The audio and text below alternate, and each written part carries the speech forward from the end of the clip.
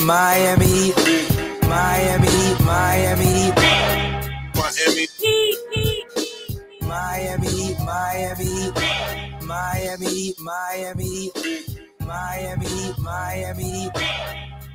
It feels like Miami. Welcome to the Heat Beat Podcast. I'm your host, Giancarlo Navas. And with me today, we weren't sure. We talked before the show. I'm not sure if this is his maiden voyage or not. We have known each other for years. This may or may not be his maiden voyage. If it was many years ago. Welcome back, or welcome to the program, Wes Goldberg of Locked On Heat and many other places. Wes, my friend, how are you? Thrilled to be on here, man. I don't know if it's the first time or the subsequent time after the first time, but it's been a long time. So happy to do it. It's been a long time. Yeah. That's why we're happy for you to be back. You can find Wes. He's the editor of All You Can Heat. He's written for The Ringer. You've also had bylines at Forbes as well, if I'm not mistaken. Look at this man. He's everywhere. He's a basketball renaissance man writing for all the best publications. I do it. Yeah, he's kind of the GOAT. I think you dropped a story on Jaquez a couple weeks ago for The Ringer, right? That's right. You want to tell people a little bit about that so they can go read it? Really enjoyed it. If you're a Heat fan and if you haven't read it, go read it. It's a must read. And I don't even say that as the person who wrote it. I say that because Jaime was so generous with his time and the information and the stories that he shared. I talked to his dad, who was very generous, his AAU coach, his college coach, a bunch of people around him. Eric Spoelstra, talked with him one-on-one about Jaime, and everybody was just so generous with the information that they shared with me and the stories, and I think it just really paints a picture about Miami's rookie. And it's a must-read if you're a Heat fan. It just is. And I think the writing was fine, but it was really the stories that people shared with me that made the story. Wes, don't be humble. What is the one detail?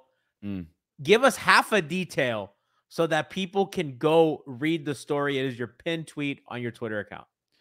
Ooh, to pick one out of there. I don't know. I thought it was funny how his coach at UCLA, Mick Cronin, was telling me that, like, because of all the NIL stuff, they have, like, I guess, like, colleges do presentations, like PowerPoint presentations on here's how to use your social media and leverage it to get brand recognition and opportunities and all these side deals and all these things. And he, like, is looking at Jaime Jaquez during the entire seminar, and, like, he's, like, basically dozing off during it. He has absolutely no interest in, like, being on social media. And Mick Cronin's like, he's not doing TikTok dances to get internet ads or whatever. And he's like, nah, that guy's just a hooper kind of thing. And I don't know. Every time I was, like, learning all that stuff, and people look at his game now and they think, like, oh, he's just a natural, like, back to the basket, footwork kind of Kobe disciple. And obviously growing up in Southern California, he loved Kobe Bryant growing up, but, like, this whole, like, slow the game down, playing like a vet thing is basically a year and a half old, 2 years old.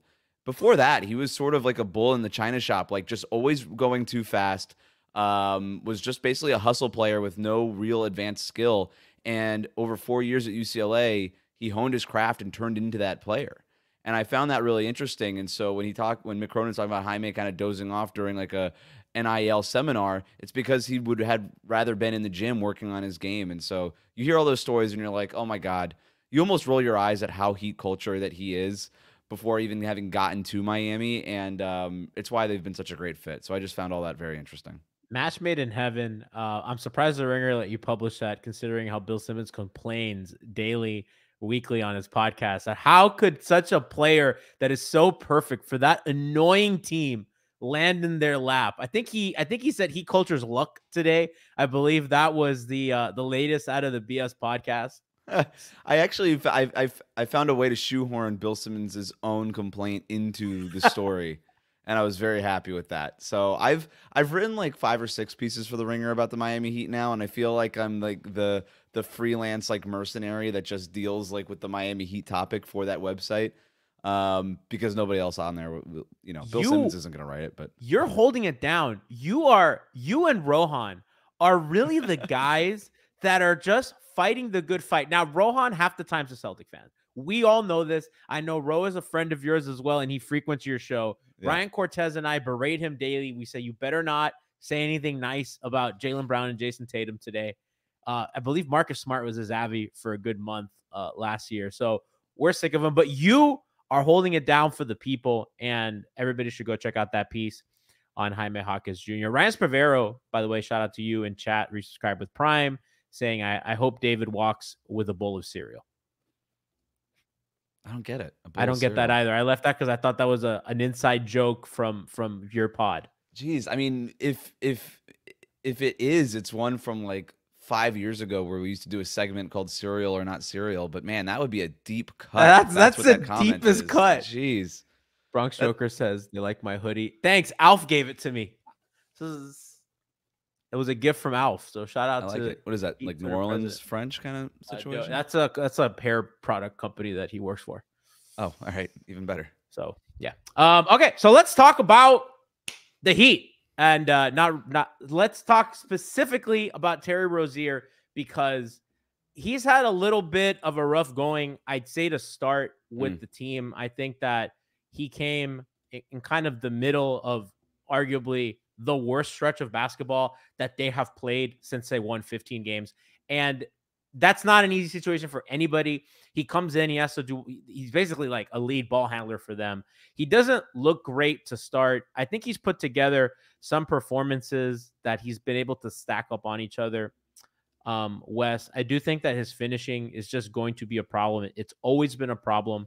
I don't think he shot 60% at the rim a single year in his career. I don't think he shot over 57% either. This year he's at 57.4. That is a career high for him, and it's pretty abysmal. What have you made of him lately? Because I think he's found a little life. I think he's kind of found a little life operating in that mid-range area and kind of leveraging that. I think they started screening a little bit higher for him as well, instead of kind of those low screen and rolls that they did. They're screening him a little bit higher, similar to Tyler, which lets him get a little bit of a head of steam. How do you feel that he's integrated so far? I think you nailed it. It was rough at the start, but that's hard, man. Like, not only if you're a lead point guard who is scoring 20 points per game for sort of a losing team in Charlotte, and you're going into a winning team with stars like Jimmy and Bam, and you're the guy who ostensibly has to bring the ball up and get those guys the ball, guys you've never played with. Just that by itself is tough. And then you get into a situation where this team is in a rut. And you're like, all right, like, what am I really walking into here? It's a little strange. And then you don't have a real practice for a week and a half to even get to know these guys. And then you have to, throw an all-star break into the middle of all of that, where everybody's away from the facility for a little while. It wasn't easy, but I'll say this. I'm pretty bullish on the fit still. I was bullish on the trade when it happened. I like it now. I think that, you talk to Eric Spoelstra and guys on the team, and I remember asking Spo this the other day. I was like, hey, look, like, you've basically turned over the entire point guard position mid-season. You go from Kyle Lowry and Drew Smith to Kyle Lowry's traded, Drew Smith's out with a season-ending injury, to Terry Rozier and DeLon Wright. Like, what kind of challenge is that? And he basically pushed back on the notion that they even had a point guard. And the point he was trying to make really is, and Spo likes to kind of go extremes on these things a little bit, but the point that he was making was a good one. And it's like, hey, so many of the guys in our lineup will handle the ball that we don't really need to have a point guard. And since then, I've started to notice a little bit more how Terry Rozier, not only has he been differential to these guys like Jimmy and Bam and even Duncan Robinson, but like, he's kind of used as a second side attacker. And I kind of love that for him. Like, he'll bring the ball up and run some high screen and roll, to your point, like with Bam every once in a while. But when it's Jimmy and Bam running that side pick and roll that they've been running, or Duncan and Bam doing their two-man dribble handoff pick and roll stuff, Terry Rozier is very chill, hanging out on the weak side, like above the break on the weak side or whatever, waiting for the ball to come his way. And with his athleticism and his ability to get to the basket and draw fouls, if that's his job, I think that's a great job for him. He's also a really good catch and shoot three-point shooter. If you kind of sprinkle in those pull-up things with the high screen and roll, I think there's ways for him offensively to make a difference. And just the fact that he is a threat to shoot and to score and to drive off of closeouts and do all those things and attack the basket, where Kyle Lowry really wasn't, that alone makes it more of like a let's not trying to attack your dude. Slow down there. We're trying to have fun today. Kyle Lowry does a lot of things well that Terry Rozier does not do well. But for what this offense needs, they just needed somebody who was a threat to take more attention off of Jimmy and Bam. And Terry Rozier does that. Defensively, we'll see what happens there, but I don't know. I think they're all starting to figure each other out, I guess, is the short way to say the long answer that I already said. So I was not really great on the fit because, again, I was really worried about his finishing numbers, and I was worried about his defense. I think he's competed defensively. I do think that that's a problem. They don't close with him all the time, which I think is actually like good. And I think that the fewer people that Spo feels that he needs to close with, the better. Maybe I'm crazy, Wes. I think that ultimately the only two guys that probably should close every game are Jimmy and Bam.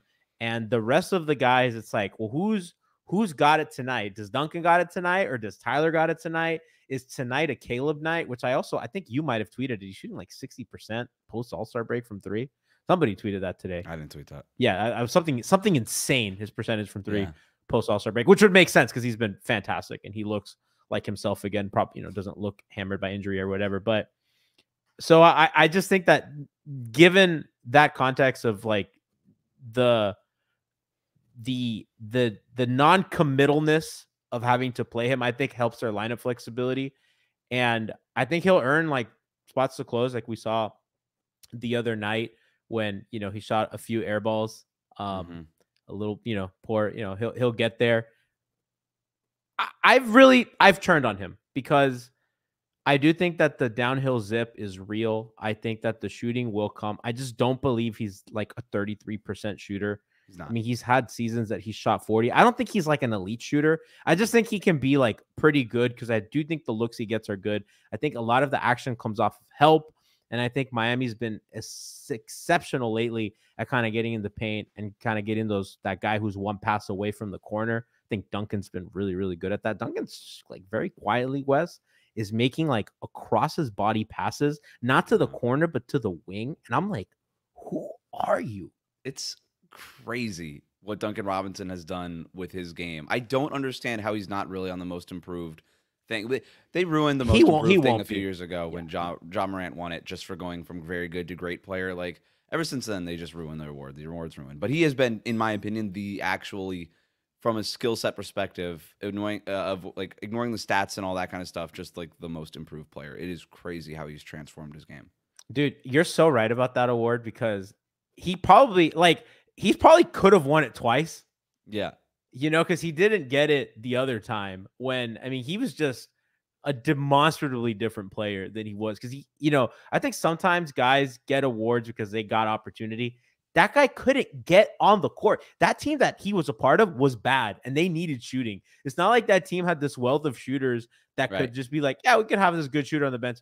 That dude got so much better and had arguably the best non-Steph shooting season in the history of the sport.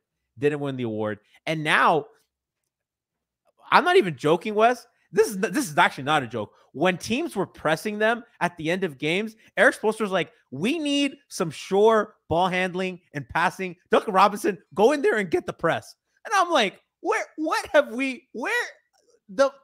come a long way. What was it? The Kings game where he went like 1 for 12 or something shooting. Like he went 0 for 6 or 0 for 7 from 3-point range, but had 11 assists and it's one turnover. And one turnover. And it's like, even like a few months ago, Duncan Robinson, if he started 0 for 2 or 0 for 3 from 3-point range, he would have been pulled off the floor and he wouldn't have seen any playing time for the rest of the night. Now he's actually making a positive impact. We gave him credit cookies for that win, despite the fact that he didn't make a single 3-pointer. Like, where are we now with Duncan Robinson? It's crazy. He's a complete player. His defense is better. And by the way, he's still shooting. His defense is 40% from 3, 41 if you want to round up. His elite category is still his elite category, but he's just raised the floor on all the other things around it. He'll never be that 2020 season. I mean, he shot 45% on like 8 or 9 attempts. Like that was just lightning in a bottle. But what he is now is still an elite shooter off the dribble. He's not like a crossover pull-up kind of guy, but he will pull up off the screen, knock those down. He's able to leverage that into getting to the basket. And I think after kind of the star guys, he's really the most consistent guy getting to the basket. And I think that's kind of funny with the team with Tyler Hero. That's not to besmirch Hero, but it's just kind of a credit to Duncan Robinson and how, he is a bigger guy than Tyler. He uses his size. He's a good finisher. He's shooting 68%, 67% at the rim. 74th percentile in the league while shooting 40% from three and dishing it out the way he is. I'm so happy for my man. Wes, I know that I didn't, in the show sheet I gave you, I did not put Duncan Robinson, but how have you noticed kind of his attitude and his confidence, this season as opposed to last season? Because I remember the first day of the media day, Josh Richardson was giving out these little cards with like little inspirational things on it. And he gave one to Duncan about like, talking like nice to yourself. He's like, Dunk's always hard on himself. And I thought that was like really telling, because I think we all, even people that aren't in the locker room, see that like this guy is really hard on himself. And even like his peers are like, yeah, man, you gotta, you're there, you'll get there. How have you noticed kind of the way his teammates have talked to him, the way that he has approached the season? Because I just feel like he is such a different person than he was last season. His confidence, I've never seen it where it's at now. Like, even just the way he's interacting with teammates and media in the locker room, he's joking with guys all the time, calling media out by like name, but not calling out like in a bad way, just being like, yo, what, like, yeah, Wes, like that's a question. I'm gonna answer it. Yeah, whatever, Ira. Here you go, Anthony. I was waiting for the Ira. For sure, Ira. Yeah. Yeah, and like that wasn't like really a thing he was doing before. That's sort of like when you start doing that, you start flexing when you're like a coach or a player. It's like one of those like little subtle flex things that they do in front of the media. But he's doing that. I mean, I don't know. Like you could just tell like he's carrying himself differently, and he should, man. Like the guy's put the work in where like he's not just the guy who gets the pass and makes the three anymore. He's setting other guys up. I think that his like when he's setting other guys up like Bam, like you mentioned his size and the fact that it helps him defensively, and then some of the passes he makes, like some of his entry passes from high up on the floor, just best into Kevin Love or into Bam. Best on the team. And it's him being like 6'7", 6'8", whatever he is, that helps him do that. See over the top, just drop those passes right into the paint. Like Bam is really pouring into him now. Jimmy is really pouring into him now. Like all these guys are, and they see it, and then you know how the Heat are. Like if you put the work in, they're going to respect it. And the fact that he's gone through what he's gone through in terms of having the playing time, getting benched, basically a 2-year shooting slump after getting the contract, all that stuff to where he is now. Yeah, it's confidence level is awesome, and he's great to be around. He's one of my favorite guys to talk to in that locker room. Dude, he is effervescent this season, which is just a shock. Last season, he shot 33% from three. That's crazy. A guy shot 45% and then got down to 33. That is all.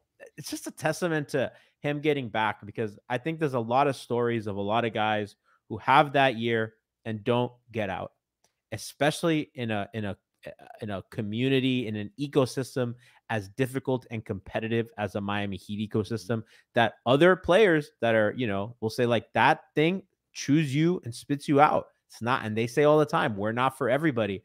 And he responded when there were a lot of guys in front of him that, deserved playing time, like Tyler, like Max, like Gabe, people that had some redundant skill sets. And he came out the other side, even in the playoff run last year. I remember that Milwaukee game. It was game 2, West, and they were getting their ass kicked.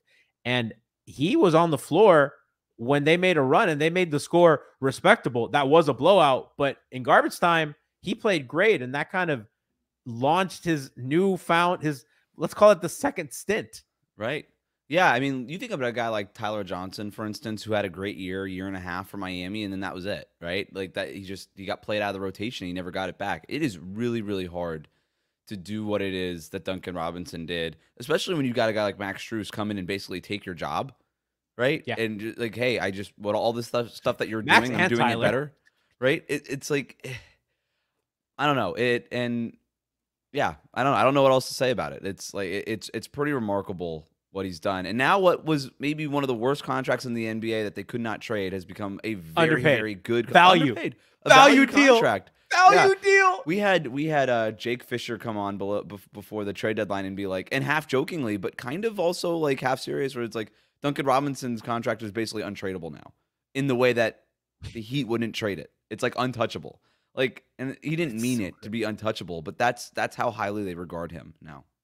And as they should. And by the way, and I say this all the time, whenever the Heat sign kind of a deal that looks a little funny, even the Lowry deal, you don't get Rozier without the Lowry deal. right? Because you need those size contracts to move, because especially when you're operating over the cap, you're going to need to find ways to get players. And the way you do, it's why they gave Myers Leonard that weird, whatever it was, $12 million deal, so that they could try to move. Now that didn't work out, but and everybody got mad at them. I'm old enough to remember, but you need those deals. And Duncan, not that they're going to trade Duncan, but at that $19 million figure, that's an attractive thing to have if somebody really good becomes available and there's not a lot of years left on them, and a team like, let's use the Portland Trailblazers, for example. If they were to have gotten a contract like that, you don't think a contender would be like, I'll take 2 years of that guy at that number? That sounds really nice. I'll give you some good stuff for that. It's cheaper than the Tyler Hero contract, right? Yes. It is. And Duncan Robinson is just, he's not a better player than Tyler Hero, but he's an easier fit depending on what kind of core pieces you have. So if you're a team out there that has a star player, like Duncan Robinson's not going to be the cornerstone of like a package that you get for like Donovan Mitchell or something, but he could be a part of that as sort of this, not just salary filler. Yeah. Right. But he's a value add into any trade package. Like if you're, again, I'll just use Cleveland as a hypothetical. Like it's like, yeah, of course we can use a guy like Duncan Robinson, even though they already have Max Strus. So maybe not the best. That's actually funny. That's like that's the one team that we've seen that. That would be weird. Hey, shout out to Max somewhere else. Yeah. Shout out to Max, 59 footers. Good for him. Took the culture with him. He did. First guy to ever bring culture to Cleveland. Can you believe it? Yeah. Nobody else has done it. No one else has left the Heat to go play for Cleveland. No one, it's just never happened. There's no franchise icon has ever done that.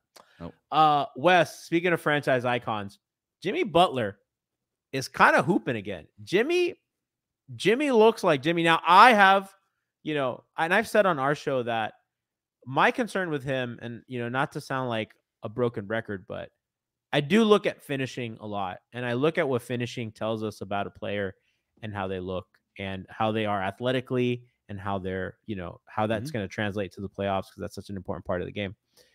Jimmy is shooting a career worst at the rim. Yes, and except for his rookie year where he shot an abysmal 47%. Yikes. He's at 58%. Post All-Star break, less than 5 feet, he's about the same. So it's not even that since this recent stretch of him balling, it's not that he's shooting better at the rim. I think he's been blocked more this season already than he has ever in his career in any other full season, which is weird. I don't know if you guys have noticed that, but it's just he gets blocked so often, and it's always on the way up or it's always on the fake. And I had concern, Wes, and I was like, I know that he'll turn it up in the playoffs.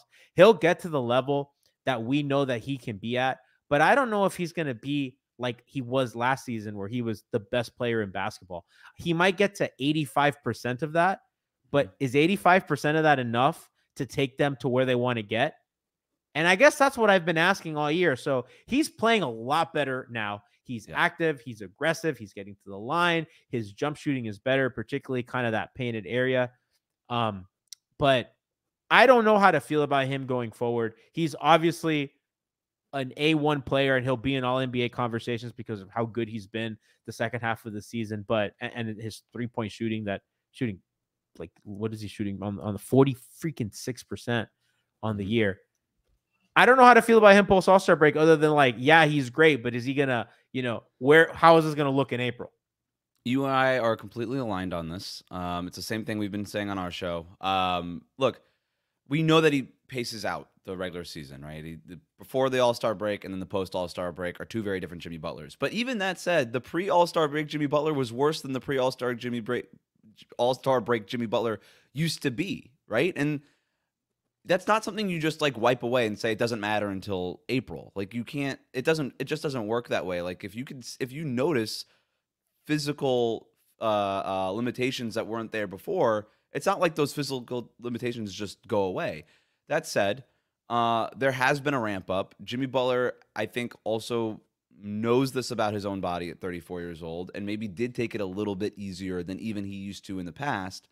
And he used that time during the All-Star break. They've been very cautious with all of the injuries and things like that. He's missed some time here this season. And so there are indicators aren't good. You look at the shooting numbers like within 3 to 5 feet of the basket. Those are good.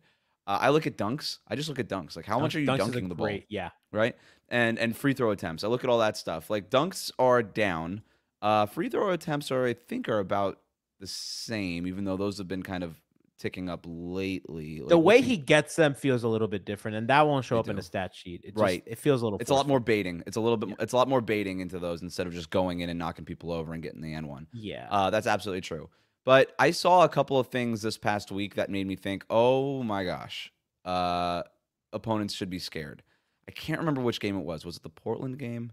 It was one of those games maybe it was the New Orleans game where he got the ball on the right wing, quick first step, drives, kind of goes to the baseline, and then hits the defender with that spin going to the baseline and then finishes at the basket. That's a playoff Jimmy move. That's literally a move that he breaks out only for the playoffs. And he broke it out a couple of times over this last week and a half. And I'm like, oh boy, that dude's still got that. Back. Yeah, we're so back. Like, that first step is there. Like, you don't hit that. And then you get like that little Spicy P remix baseline turnaround jumper and you get that. He also has, like, I think if I thought of Jimmy Butler's like iconic offensive move, it would just be like running into a guy, jumping over him, and pushing the ball into the basket with that with the right arm.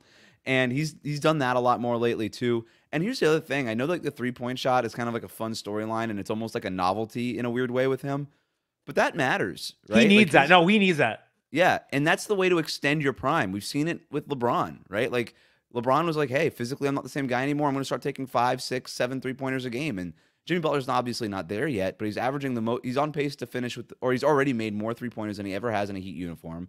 On pace to finish with the most threes made since 2018, 2019. And that was an anomaly year for him. Like, he needs to be a 3-point shooter. It's a way to sort of preserve the body and not take so many hits and obviously get more points. And so if we're seeing that part of his game too, I think that's a huge development. So I don't know that we can expect Jimmy Butler to all just like morph into Michael Jordan every playoffs. I think that'd be unfair. But I also think Bam Adebayo is better. Duncan Robinson is better. I think Tyler Hero is a better player than he was last year, and obviously he'll hopefully be available for this playoff run. You have Jaime Jaquez added into the mix. Caleb Martin as a proven playoff performer. I just think everybody is a little bit better around Jimmy Butler, and then you add the Terry Rozier sort of X factor because he could just go off for 18 to 23 points in any playoff game, and that just wasn't really something that they were getting last year from like that guard spot because, you know, Lowry wasn't really doing that, and Tyler Hero was injured. So I don't know. If everybody's like a little bit better and Jimmy Butler's just a little bit worse, I think that's an okay trade-off. I think that they have more offensive upside, and I think they have more. I agree with that. Their defensive. I think their defensive peak is just not what it was, and I think they play too many lineups where it's like 2 to 3 like ant defenders, right? Like there's like a lot of Love, Duncan, and Rozier, or Love, Hero, and somebody. You know what I mean? But isn't it interesting that Spo's doing that? Because there's options. Like, he could go with Haywood Highsmith more than he does, and he doesn't. I get why they don't do the Highsmith thing, and I'm with you. It's just he at times, if he's not like really good from that wing or corner, he can look so not a part of the offense that there are times that teams just don't guard him as a roll man. 4-on-5. Yeah, and he'll like stop like on the short roll. The Knicks do this to him. He like stops and he goes, "Wait a second, what do I do?" It's bad. He picks up his dribble. Yeah, but that's the point. Like, I think 3 years ago, Spo would have been like, "I don't care. I'm going with the guy who can get it done defensively." But Spo has been a lot more willing, I think, this year more than any year to be like, you know what? We just need offense. We just need offense. I'm going to play 3 guys who could score. That's why Jovic gets in these starting lineups, is because they just need some offense to start these games. Jovic is like one of the few guys who's creative, and he'll be like, "Fuck it, I'll try." You know what I mean? Yeah. And they don't like Bam doesn't do that. I think Tyler does that, but he's been out for so long. They just don't have, you know, and it's kind of sad because I think that's what like Kyle was supposed to do more of, like, "Fuck it, I'll try," because that's like really what his whole career is. "Fuck it, I'll try." But so yeah, you're right. Wes, I just think that they've lost some. I think what Strus and Vincent gave them defensively, they have not replaced. And not that Max was this like staunch, you know, lockdown guy, but when he's the weakest link in your lineup, you have a really, really potent defense. Gabe, I mean, not much to say about the best, arguably the best screen navigator on the team. Just aggressive on ball, competed even when he got switched onto bigger guys, always fought. And I think you lose with Lowry, a guy that made plays, right? Like I think of that Bucks game at the end of game 5, they get a steal off an inbound. They don't get that without Kyle. And that won them the game. If they don't win that game, I don't know what happens. And I think we all know none of us know what happens. And just think little things like that you lose, that I think Kevin Love will give you some playmaking, but I think we saw last playoff series too, like against Boston, it's going to be hard to play him a lot. Against some teams, it's going to be difficult to play Kevin Love a lot, and they're going to have to find ways to manipulate lineups so that, because Robinson has to play, Hero has to play, and Rozier has to play. Jaime is not like an all defensive guy. I think he's like okay. Mm-hmm. I think he's like Max. If he's your weak link, you have a really good defense. And not that he's going to get picked on, but he cannot be your third best defender in a lineup and expect to survive. And that's kind of where I'm concerned with them, because they have too many guys that they got to play that are not like, okay, I don't got to worry about our defense in these lineups. And you've seen Boston's offense. It's just, and what Brunson can do to you, beat you up and all, and obviously with the Bucks, we know what they're capable of. Not that those teams scare me, but obviously like there are schematic concerns. There are. I'm a little less concerned about the defense, I think, than you sound to be. This team is not elite defensively, and they really haven't been, except for that the 1 year where they were the 1 seed. This is not typically an elite defensive team. I think we just associate the Miami Heat with being elite defensively. They've been very good. They've been like top 10, but they've never been like what Minnesota is this year. They have that switch because they can have go the switch and they have the coaching. Exactly. Because they'll change the scheme depending on the opponent, and then they'll just be like, Trae Young, you're not going to do anything. I think that's what Spo's betting on. I think Spo's is like, you know what? I'll just figure out. I'll dial up the defense in the playoffs. I'm going to figure it out, and I don't think he's wrong. Like you watch basketball across the league this year, and there's teams like Dallas that'll put together just like dominant stretches of defense, not even just for like quarters. I mean for games, for a couple of weeks at a time, and they're starting Luka Doncic and Kyrie Irving in their backcourt, and a center who's at least rookie. Those guys have size. Sure, but like Kyrie Irving, like come on, like I think we harp on some of like the personnel stuff, and this is sort of a new take, and this is less of like a hard fact that I have and more of a hypothesis, right? I think we kind of focus so much on personnel and not enough on just like scheme, coaching, and communication, because you ask players and coaches, like, what do you need to do more defensively? And everybody will say, we need to communicate more. And I was like, for years, writing that off as some like coaching cliche. And then I'm like, oh, actually, there's probably something to that, because you watch these games, and when teams are on a string and they're communicating, it substitutes for so much of the personnel problems. And in a league where you have to score just a certain amount of points, you just have to get to this water level in terms of what you can do offensively. You're going to have to make that trade-off that Spo has been recently deciding to make of, we just got to put dudes on the floor who could score, because as great of a coach as I am, I can't get the ball in the basket, but I can scheme us up defensively and have us prepared to stop like their first, second, and third best actions, and that'll give us a leg up on that end or something like that. I don't know. I think that's a regular season. What you're talking about, I agree, is a regular season thing, but I think in the playoffs, when you're gonna have guys that are gonna get put into actions over and over again. Communication doesn't make you get over the screen better. It might help you kind of, hedge or stunt on the drive, but now, that wing in that corner is a little more open. So sure. I think in the regular season, in the molasses of playing Charlotte and going to Phoenix and then playing Portland and then, a Warrior team that might be on, 4 games in 5 nights, that communication stuff will get you through. But, I don't know. And I have concerns. And I think the drop, I imagine that when rubber hits the road, they're going to go back to their switching. But I'm a little concerned, Wes, as well. And we're running out of time here. We're trying to get out of here. But, they've gone to switching a couple times, particularly in the Boston and New York game recently. It looked atrocious. It looked absolutely unplayable. And I'm like, can they just like start doing that when they have to? Or do we got to grind it? Like, you know what I mean? Like, yeah, I'm a little worried. They don't have the switch defenders, which is kind of a bummer considering that Bam Adebayo is probably the best switch defending center in the NBA when he's allowed to be.